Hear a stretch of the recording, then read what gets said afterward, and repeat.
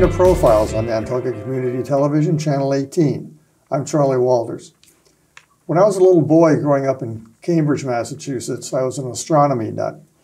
And when I started to come down here in the summertime, one of the first things I noticed was there seemed to be a lot more stars in the sky than there were up in Cambridge. Of course, there weren't. It's just that you could see them. Well, in the time since I first came here, which is 60-odd years, more houses have been built on Nantucket than had been built up until that time. That's not a surprise to anybody who spent time here. But one of the ways that's affected Nantucket is we don't have the same dark skies that we used to have in the 50s, the 60s, and 70s, and so on. And finally, that is being addressed by a group called Nantucket Lights. And the founder of that group, Gail Walker, is here with me today, and she's going to tell us all about it. Thank you for doing this. Well, thank you, Charlie. It's an honor to be invited on your program. Happy to be here. First of all, when did this start? When did Nantucket Lights start? Yes. It was founded in 2021. We've just celebrated our 2-year anniversary. And what was the impetus, what was the immediate impetus to put this group together? Well, the impetus to start Nantucket Lights was I had been working on light pollution issues in Sconset for quite a long time before that. And the Nantucket Civic League found out about it and asked me to help put together a public forum on light pollution. And I agreed to do that. And from that, I found out that there was actually broad support on the island for doing more to protect light pollution. I somehow thought it was just a problem in Sconset, but it turned out to be a problem everywhere. And so then I realized that there was no group exclusively dedicated to this issue. There were a lot of groups concerned about it, but they didn't have, the capacity to take on just this issue. So I had recently retired and decided this would be my retirement project and hopefully a way to give back to Nantucket. Well, it's interesting that you got the idea from light pollution in Sconset, because compared to other parts of the town or the island, like the town or like the airport, it's not that bad there. So for it to have attracted your attention out there, that gives us an idea of how bad it is in town. Well, true, and I think also a lesson to be drawn from that is light pollution can be a problem everywhere because part of light pollution is just a street light or a neighbor's light shining into your bedroom window. That counts as light pollution. It's called light trespass. And that can happen anywhere. That can happen in a rural community. It can happen in a town. So it really can happen everywhere. And yes, Sconset is one of the darker parts of the island, but we still have some neighbors that have lights that are shining into their neighbors' yards, and there's street lights became an issue out there too. So so I started taking on those problems and then just decided to apply what I had learned and try to help the whole island. Let's talk about the organization and how it's set up. This is a 501c4. Correct. And for those who don't know, what does that mean exactly?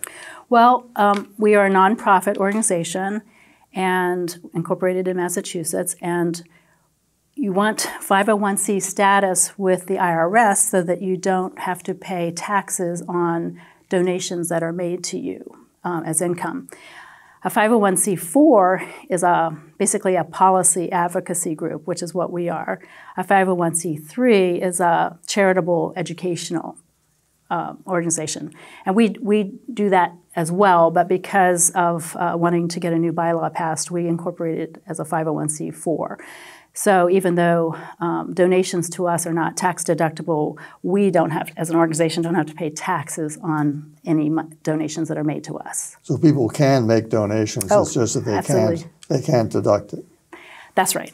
That's right. So is there a executive director?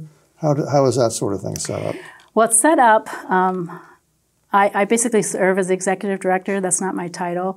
Nantucket Lights, as an incorporation, we have 3 officers. I'm the president, I have a vice president, and a treasurer. And we wanted it very bare bones so that we could be nimble and make quick actions. But we have a steering committee that serves as an advisory board. And we've got people from all over the island serving on that. They come with so many talents and good ideas. So they basically provide feedback and direction for me, and then I try to execute what they think should be done. And so I kind of serve as president, executive director. I'm the webmaster. I'm the one who can work on this full time. I'm just in a good position to do that now that I'm retired. But other people on this advisory group chip in different ways, and then we have a whole sky quality monitoring team that's comprised of some people in that group, but also other volunteers from the community. Before we get into the bylaw that you just mentioned, do you have any data on how Nantucket compares with other areas that we're familiar with? In other words, not in the middle of Wyoming, which we all know is going to be very dark, but compared to other places in New England, say. Is the problem worse here? So that's a hard question to answer. We are better than some places, but not as good as other places. Like there's some places in Maine that are quite dark. There's a International Dark Sky park that's been certified up there. So their skies are probably darker than ours because they don't have a lot of people living in the park. Yeah. But for compared to Boston, of course, we are much better off. And compared to a lot of places, we're much better off. But there is a sky quality monitoring scale. And we've been taking these measurements for the last year in 8 locations. And the island average on this scale comes to 20.65. And to put that in context, 20.2 is when it's virtually impossible to see the Milky Way with your naked eye. The lower the number, means more light pollution. The higher the number means the darker the sky is. So we're, as an island, at about 20.65. We really want to be over 21. We want to be, 21.5 would be good. And we have some areas on the island that actually are that dark, but there are other areas, mid-island mainly, and town, that are bringing that number down. And the challenge is to control the light pollution in mid-island so that even in the conservation areas, you still will be able to see the Milky Way. And if the light in the worst polluted areas keeps going up, we won't be able to see the Milky Way from other places on the island. And we don't want to fall into that category, which is what has happened to most of the world. Well, if you go to Great Point, obviously that's a dark place, except there's a lighthouse. How much does a lighthouse affect? I know there's going to be a different answer for every area we're talking about, but how disruptive is the lighthouse to the dark sky? Yeah, so we're not too worried about the lighthouse beacon because it's so infrequent and it's not pointing directly up into the night sky. We don't take a measurement out of Great Point. That would be quite a trek out there every month, but we do go to Walwinnett, and Walwinnett I think is comparable to Great Point. They have excellent dark skies out there. So that's the way we want to keep it. And Nantucket's very dark, Alta Rock's very dark, Sconset's dark. The areas that are bringing the average down are town, the airport area, near the Nantucket Public Schools, and actually Surfside Beach, which I find a little surprising. I feel like Surfside Beach definitely has the potential to be darker, more like Sconset and Nantucket. Well, that surprises me too. And why is that? I don't live out in Surfside, and I don't go out there at night. I need to find time to do that, but since I don't have commercial development out there, it must be from housing, the lights on housing. There are enough houses that are occupied enough of the time. Well, so here's the thing about the dark sky movement. You can have occupied houses, you can have lots of development, you can still have dark skies. It's all in the type of lighting that you put outdoors. And so I suspect what's happening maybe out there is there's maybe a lot of uplighting. It's popular to light trees and shrubs, and sometimes people like to light their houses. Sometimes around pools you'll see a lot of uplighting. That is not dark sky friendly, but you can have lighting and you can have actually a lot of houses and you can still be dark sky friendly if you just use the right type of outdoor lighting. That brings us to the bylaw that I just mentioned. At the 2023 annual town meeting on Nantucket, a bylaw that you put together, a very lengthy, detailed bylaw. That was passed at town meeting by almost a 2-to-1 margin, so it wasn't even close. Tell us what was in that bylaw, or what is in that bylaw.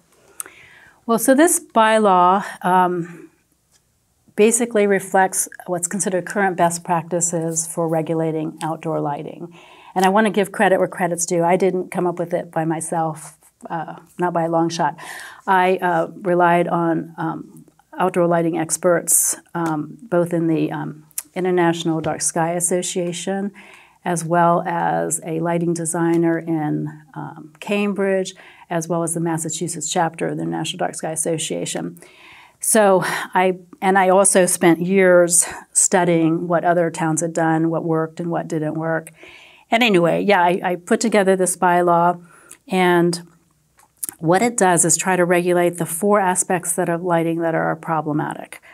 One is how much lighting goes up and out instead of down to where it's actually needed.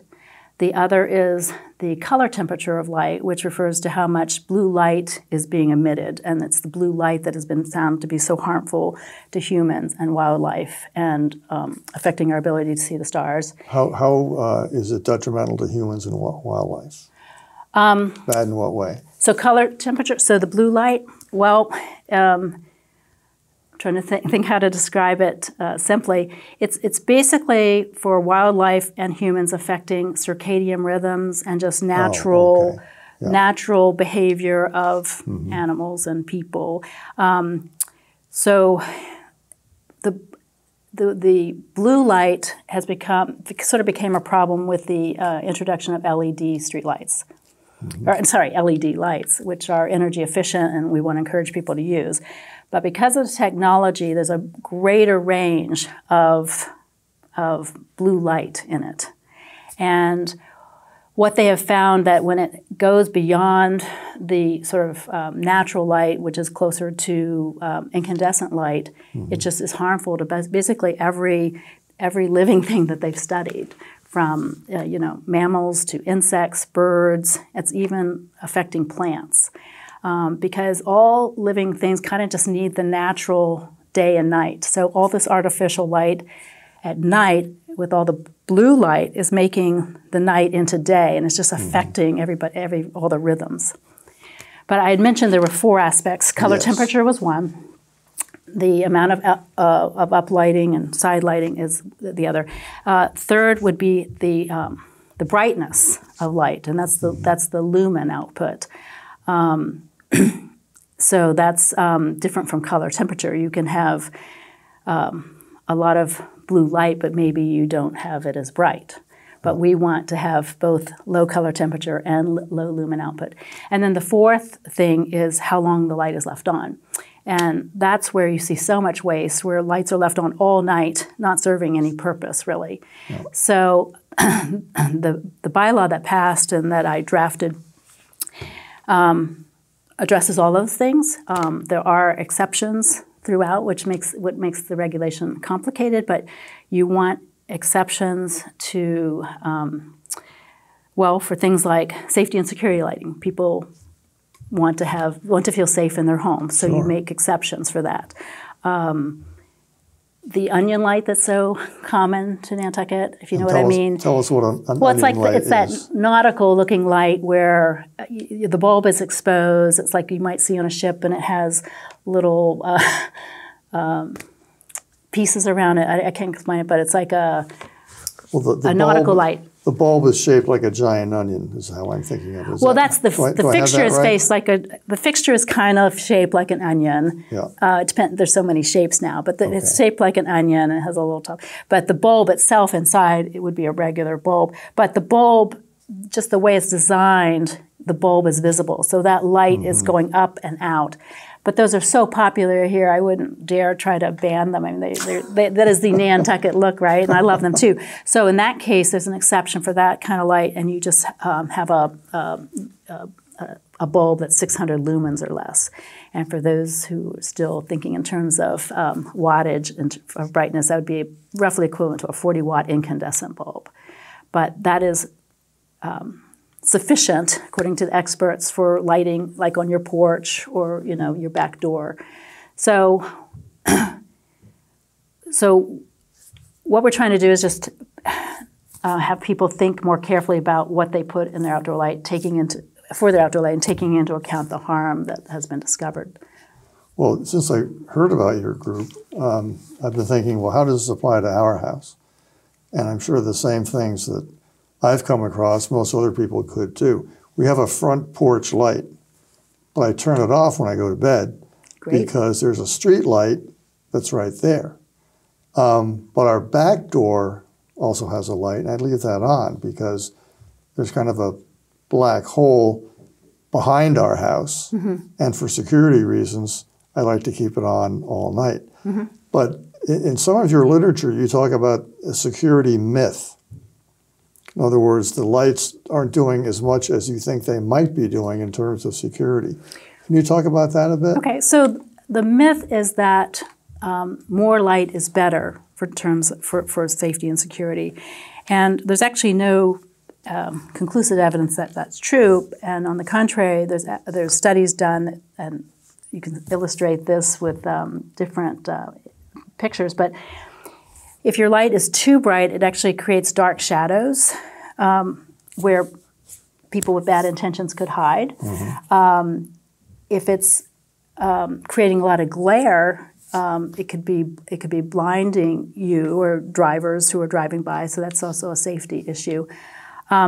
So, like I said, in the bylaw, we make exceptions. An exception was made for safety and security lighting. So you can have that light on in your back. You just mm-hmm. should have it low lumens, which will be sufficient and won't create those dark shadows. Which I'm happy to say we do. And the other thing you could do is if you have it on a motion sensor so that it goes off when motion isn't detected, that's actually exempt from the regulations. That would be temporary lighting, and you wouldn't even have to meet these other requirements. But if you don't, a lot of people don't like motion sensors, you just have, just lower the brightness and lower the color temperature, and you'll be able to have those. That's interesting because we have a house in our neighborhood that is a motion sensor every time a deer walks by or whatever, but it is brighter. So now I know what they're doing is okay. I mean, it's legal, but that's the trade-off, and that's not the preferred. The brighter, if you have it on motion sensor, you would like it also to have the right color temperature and lower lumens. But you had to make compromises to get it passed, and so I kind of wanted to meet people where they were in terms of how much lighting they felt they needed for safety and security, but I'm actually hoping through education, to convince people even though that's allowed under the bylaw, really what would even be even better for your neighbors and wildlife and for yourself would be to make it, dimmer. Now, businesses are subject to one thing, and residences may be subject to something else in certain cases. That's not exactly the way I would put it. So, businesses and residential properties are subject to these general requirements that I mentioned, mm-hmm. but businesses are allowed a little more latitude. For example, the timing. Homeowners would have to have it off by 11, but if a business stayed open beyond 11, they could have it on, for up to an hour after closing a business. So that's like an exception made for businesses. The other thing is on safety and on safety and security lighting, they are allowed brighter lighting. So when I talked about limitations on brightness, there's a certain cap for residences, but businesses get to have more lighting. So maybe they need more lighting for, a parking lot or whatever. So it's not that there are different regulations, it's just there are exceptions made for businesses. They get a little more lighting, if that makes sense. Yeah, well, there are different situations, different needs, and so on. Right. Street lights, they're not residential, they're not business, they're sort of their own category. How are those treated, and where do you see room for improvement? We could do a whole show just on streetlights. LED streetlights are a complicated subject. So on Nantucket, the streetlights that you see that are on utility poles, they sort of look like a cobra. They're called Cobra Head. Yeah. Those are actually owned by National Grid. Yes. And unless the town were to buy those, National Grid puts in what they they want to put in. And we can What get into that. Well, let's get into that. But I want to say the other streetlights, the decorative streetlights, are owned by the town. Yes. And so those are definitely regulated by the bylaw. But there's a special section in there because then you get into something called bug ratings, which is a rating for how much backlighting there is, uplighting, and glare. And so there's a special requirement for streetlights because if they're right outside your bedroom window, you don't want it, and they have to be brighter than a normal porch light. So anyway, there's a whole separate category for streetlights, but you want to talk about the National Grid lights. Yeah, why are they not subject to the same set of rules and regs as the town is? So National Grid, the way it works now, National Grid's not. First of all, I want to say, as long as we have the HPS, high-pressure sodium streetlights, that's not contributing a huge amount to light pollution at the moment. It's the And that's what we usually see? That's what we have now for the most part. There's some LED streetlights that have been installed on Nantucket, but I think only about 10 so far of the National Grid-owned lights. And National Grid will convert those to LEDs at the request of the town. But if the town requests National Grid to put in, as it stands now, National Grid puts what they want in. And right now it's a 3,000 Kelvin, and it's not a great fixture in terms of this bug rating. And some of them don't have shields. So under the bylaw, I tried to write it so that those are captured too, that if the town has any control over what is put in, then they have to meet this bug rating even for those lights. And I'm just hoping, I'm hoping the town will follow its own bylaw, and given the big support for it, I hope they will. But it's a little even more complicated than that, because if the town were to buy the fixtures from National Grid, they could purchase and put in even better streetlights than National Grid is choosing to put in. And this is what I'm encouraging the town to do. This is what the towns on Martha's Vineyard did when they switched to LED. They bought the fixtures from National Grid, decided what to put in themselves, and then hired, retained somebody on the mainland to put them in and to maintain them. So that's what I'm encouraging the town to do. But so far there's been reluctance to do that because they feel like that's more complicated. But it would be the best for us in terms of our dark skies. And it would cost the town some money, obviously, to buy what National Grid now owns. Well, that's not the big expense. That's not much at all. It's purchasing the LED fixtures themselves, because LED streetlights are fairly expensive, but they last a long time, and then over time you're actually saving money through the tariff system, everything in terms of energy cost.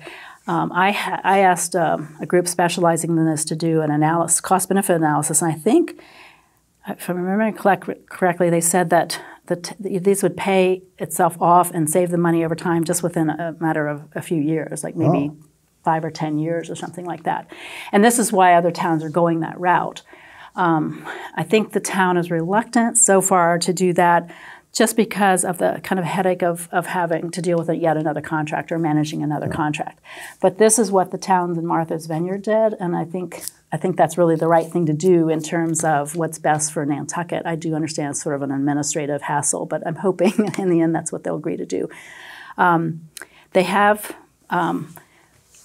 asked National Grid recently to put some LEDs on Bathing Beach Road. I just found out about that. And that's out by the jetties for those who don't know. That's that road going to the jetties. Yep. And I just went out to check them out, and they're too white, they're too bright, and they're too glary. If you go out there, you're going, you would not want that beside your bedroom window, I'm pretty sure.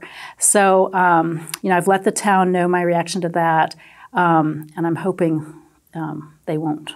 This is not the one that they will put in on the rest of the island. And I should mention the bylaw doesn't go into effect until January 1st. So right now... Yeah, we're in July of 2023, and I guess it has to go to the Attorney General's office.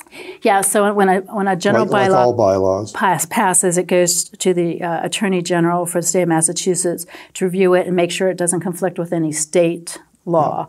But I know that there's no risk that that will happen because the state of Massachusetts doesn't regulate light pollution on the state level. They're the only state in New England that hasn't adopted.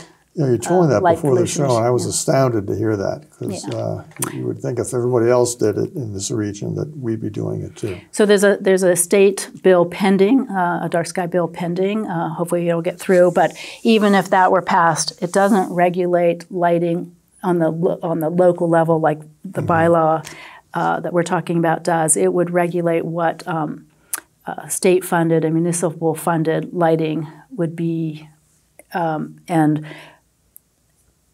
also it has to do with like requiring a tariff that would reward towns for using lower lumens in their streetlights, if that makes sense. Right now you're paying for, the town is paying for lighting that they may not even be using. And when you switch to LEDs and you want to dim it down, you want the price that you're charged for it to reflect that dimming, and you want to pay for only the power you're using. And so that's all part of this state bill that's pending. Well, like any other bylaw, it can be amended in the future. So it's possible Our bylaw, that National Grid might be, through an amended bylaw, they might in the future have to do what the town is already doing now. Am I understanding this correctly? So the way the bylaw is written, after January 1st, if the town asks National Grid to replace a Cobra head, and it's at their direction, they would have to comply with the bylaw.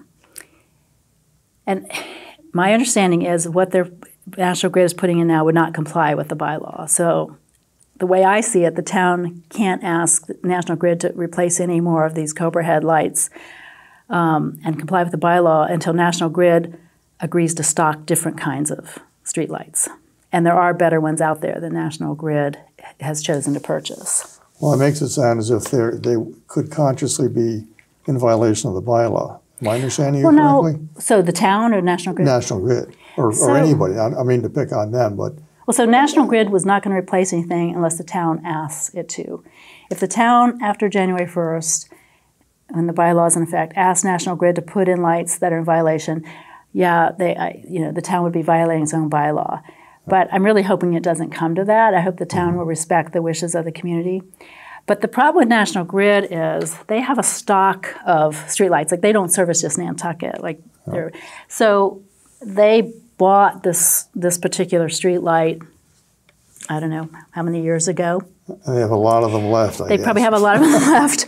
And perhaps they would like to use them on Nantucket. But because the other towns, like I said, a lot of other towns in Massachusetts and the area that National Grid services have actually purchased their lights and are controlled, and they're putting in their own LEDs. Nantucket is one of the remaining communities where National Grid still owns these Cobra headlights. And so if they haven't used up their stock, of course they want to use up their stock. But the other problem is the tariff. Like, I tried to work with National Grid to get a tariff approved for something under 3,000 Kelvin. It used to be they would only install streetlights with 4,000 Kelvin. And at my urging and the urging of many, they finally, there's a whole process for getting a tariff approved. And they got a tariff approved, I think it was 2021, for 3,000 Kelvin. Well, now street lights have improved since then. What they really need to do is go back and ask for a tariff for a 2,400 Kelvin, a 2,200 Kelvin, because those kind of fixtures are available now. But it's a whole process, and National Grid so far has declined to do that. Well, it's a moving target. It's a little bit of a moving target, but let me just say their competitors have kept up with it. So it sounds, I'm not trying to put words in your mouth, but it sounds as if eventually this will be worked out, but it's not going to happen right away. I think that's fair to say. And my urging to the town is wait. Yeah. Wait until National Grid catches up with technology and is willing to do the right thing. Or purchase the streetlights. It won't cost that much to purchase them. if you need, I've told them if you need help, financial help, I'm willing to, try to raise money to pay for the right lights. And there are contractors on the mainland who can provide the, the installation services and the maintenance services, just like they do in Martha's Vineyard. So I'm really hoping over time this will work itself out, but it's something I'm definitely keeping an eye on. Anytime you talk about a bylaw on Nantucket of any kind, the question of enforcement comes along. Yes. Who has the power, or what entity has the power to enforce this bylaw? Well, unbeknownst to many people, Nantucket has somebody called a lighting enforcement officer. And this was a position that was created in 2005 when the first outdoor lighting bylaw was adopted, the bylaw that's being replaced by the one that was just passed. So there is somebody in town government. He sits in the PLUS offices, the Planning and Land Use Services offices.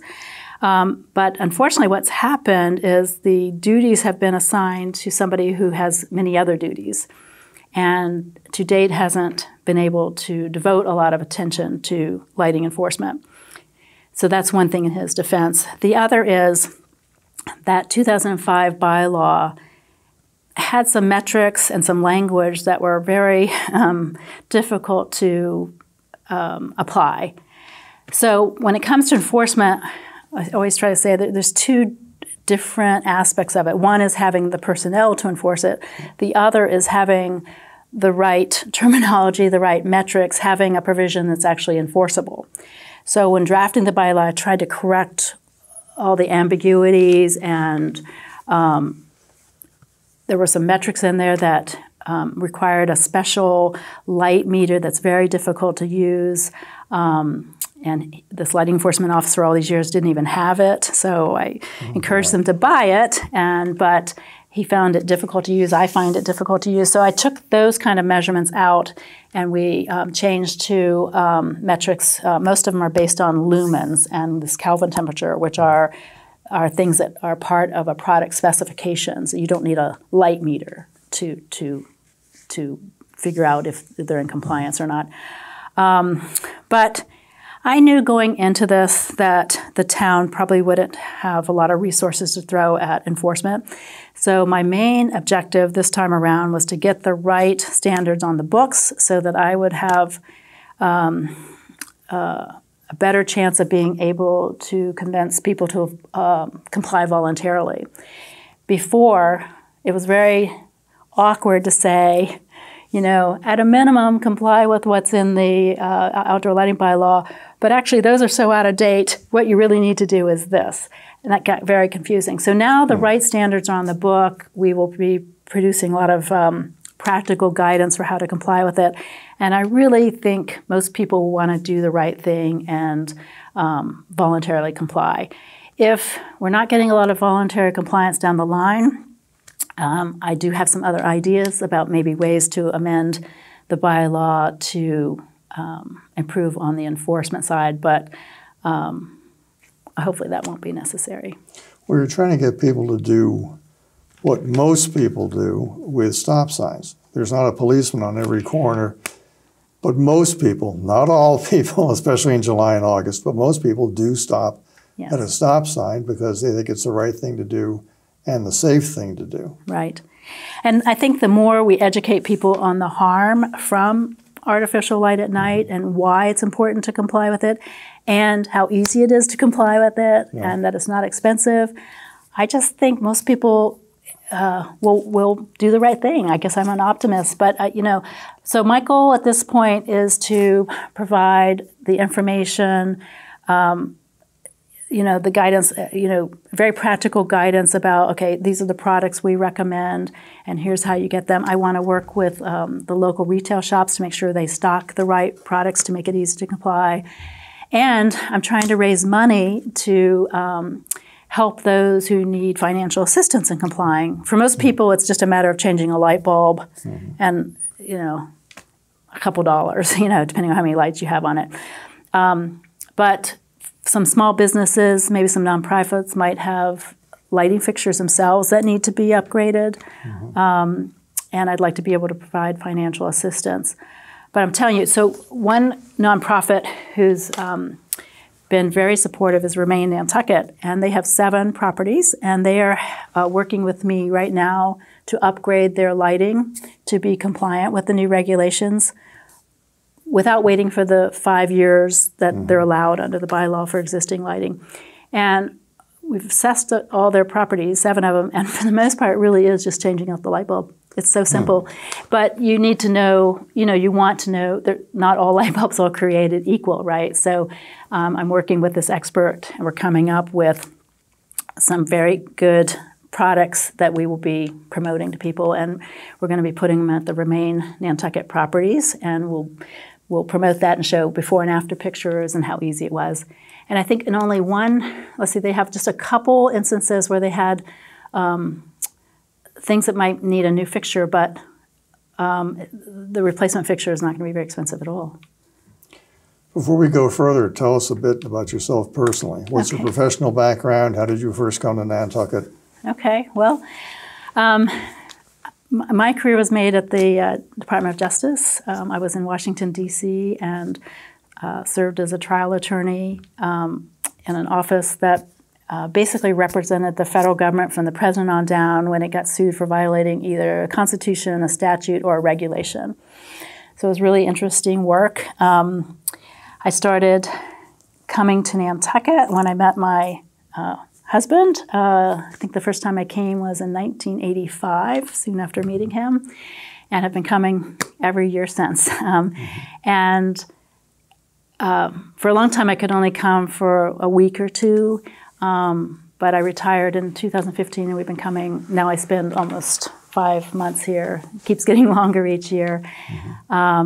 And the other thing about my background that sort of maybe worth noting is my husband was a foreign correspondent for part of his time at the Washington Post, and we spent time abroad. We were 4 years in Egypt and then 4 years in India. And so each time I left the Department of Justice and had to come back. But in the summers during those years, I always brought the kids back to Nantucket. That was where we came to sort of ground ourselves again and get ready for the 9 more months in the developing world. So we never missed a summer all those years. And my kids have been coming every summer since they were born. My husband has been coming, of course, even longer than I am. He started coming when he was 5. So we've had long connections to Nantucket. I'm glad I asked that question. I didn't know about your professional background and your husband's professional background. So that's fascinating. You mentioned some of the things you're doing now with Nantucket Lights, but let's go a little further. I've got a note to myself. You have a printed guide. Is that correct? So we had, yes, we had a brochure called A Guide to Responsible Outdoor Lighting for Residences. And we, to date, have given out about 4,000 copies of that. But it's now out of date because it refers to the old bylaw. So I now have to come up with a new brochure. But we're going to be coming up with also just some really detailed practical guidance on how to comply with the bylaws to make it easy for everybody. I think you touched on this a few minutes ago, but I think it was in your newsletter you referred to the July 17 and July 19 hearings. Is that what you were talking about, where you now have to go to 2 hearings instead of just 1 because of the vagaries of the Massachusetts State House? Yes, that refers to these dark sky bills that are pending before the Massachusetts legislature. And there was a hearing on Monday, July 17th. There was supposed to have been one yesterday, the 19th, but it actually got rescheduled because there was a fire at the... That's right. There was a fire in the State House. In the State House. Everything's fine now, but there was a fire. Right. So suddenly now this hearing has been rescheduled for November. I think the proponents are going to try to move that up a bit. Now, was that the Senate hearing or the House hearing? Or the legislature hearing? Well, I honestly don't remember which is which. I think the Senate was going first on Monday, and then the House was scheduled to go on Wednesday, and I think it's going to be the House that has to reschedule. Okay. And it's worth pointing out that our state rep, Dylan Fernandez, is very much behind what you're trying to do. Yes, he is a co-sponsor of the House version of the bill, so we really appreciate that. Okay. Do you have data? I know Nantucket Lights has only been around for 2 years, but I'm wondering how far back you have located data that shows how much deterioration there's been over the decades. So before I got involved, nobody was tracking this. At all, really? Right. So there is satellite data that we can refer to, but nobody on the island was trying to take measurements like we're doing now. That started last summer in partnership with the Maria Mitchell Association. So what I can say about data before that is satellite data shows it picks up on light all over the world, and you can generate these light pollution maps.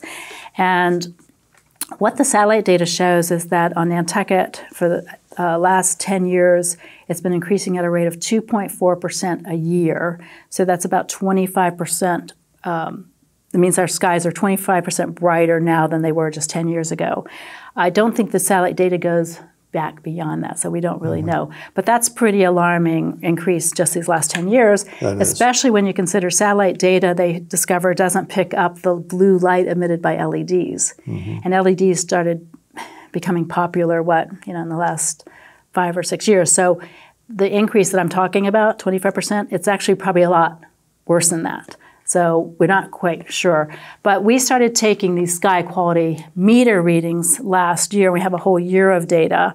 So that's going to serve as a baseline going forward to show us objectively, is it getting brighter, is it getting darker? We're hoping it's going to get darker instead of continuing to get brighter. But even we were into our second year, and I crunched the numbers, and I think I mentioned before the island average was 20.65 on that SQM scale.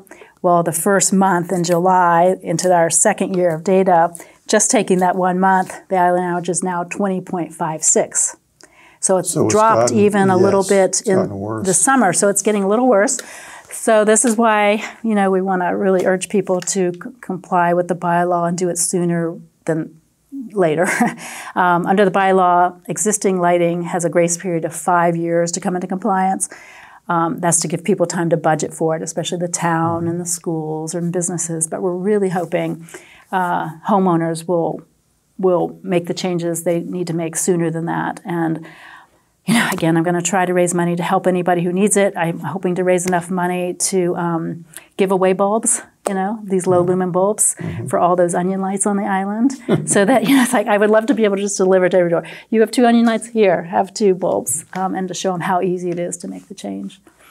I mentioned earlier in the show that there have been more houses built in about the last 40 or 50 years than in the preceding 350 years. But the statistic I like to mention to people, and it shocked me when I realized it was true. What the summer population was when I moved here in 1971, which was about 25,000, year-round was 3. The old summer population is now what the year-round population is. It's gone up about 8 times in the 50 years I've lived here. And obviously what goes with, one of the many things that goes with that is bright skies.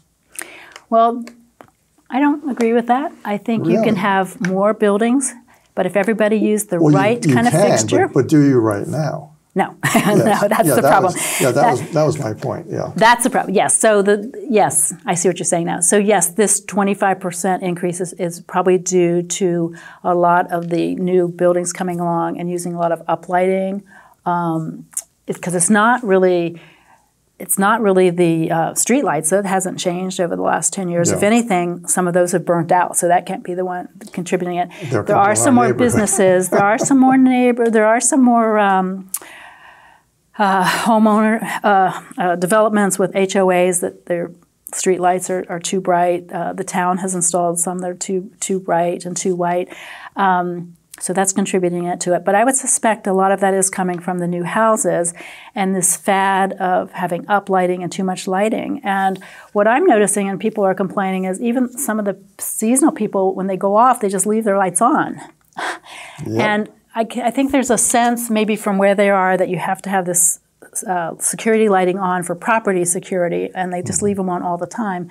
And, you know, it's just not needed here. And so I've got to convince people of that. I really need to bring a culture change, and reaching these seasonal people to get them to tone it down is part of that. Before we go, tell us how people can get in touch with Nantucket Lights. Well, we have a website. Encourage everybody to go to that. It's nantucketlights.org. And you can contact us through the website, but our email address is also a way to contact us, and that's nantucketlights@gmail.com. And you have merchandise available there. We do have some merchandise. Well, we have, if you call merchandise, we have a bumper sticker that we actually give out for free, and encourage anybody to put our bumper sticker on their car to help spread the word. There's a T-shirt that this Discover the Night on Nantucket that can be ordered. That's actually from the International Dark Sky Association's bonfire website, but the money doesn't go to us. It goes to help advocates around the world as well as us. And, well, you might be thinking of the Dark Sky Candle, too. We don't sell that directly, but there's a Dark Sky Nantucket candle that a supporting business launched earlier this year. I guess it was in April, and that's available online through their shop. It's the Abigail Fox Design Shop that's doing that, and that's kind of cool. And if somebody wants to volunteer, I'm sure you're not going to say no, but they can find out how to do that through your website, I assume. Yeah, you would contact us. We do have some things that volunteers can help with, but the best way people can support us is joining our mailing list and getting our newsletters and updates and calls to action. So that's what helped me get the bylaw through, is having a long email distribution list, so I could keep them up to date and say, this is what you need to do. You know, this is who you need to write to. So when it comes to LED streetlights, for example, if that becomes something I need to get more support for, there'll be a call to action. And so if you're on our mailing list, you can help out that way. And of course, donating would be a great help. And on that front, we have a GoFundMe campaign that you can find the link to on our website. But I've been in talks with the Community Foundation for Nantucket about trying to set up a fund with them for more substantial donations, where you would get a 501c3 tax deduction. And they provide the mechanism to do that. But what I have found is to set up a fund, you have to have $10,000 in the first place to set it up, and you have to keep that in the balance all the time. If I had $10,000, I wouldn't necessarily need as much money. But so anybody out there, if you want to contribute $10,000 to get us started, that'd be great. But anyway, I'm in the process of trying to raise money for that, and then hope to use that to raise money for this financial assistance that I'm hoping to give out. Gail Walker, thank you for joining me. I think this is a wonderful thing you're doing, and it seems to me you've accomplished a huge amount in a very short space of time. So I wish you luck going forward. Well, thank you, Charlie, and thank you for the support. My pleasure. It was a real honor to be here. Thank you. For Profiles on Nantucket Community Television, Channel 18, I'm Charley Walters. Thanks for tuning in. Please join me again.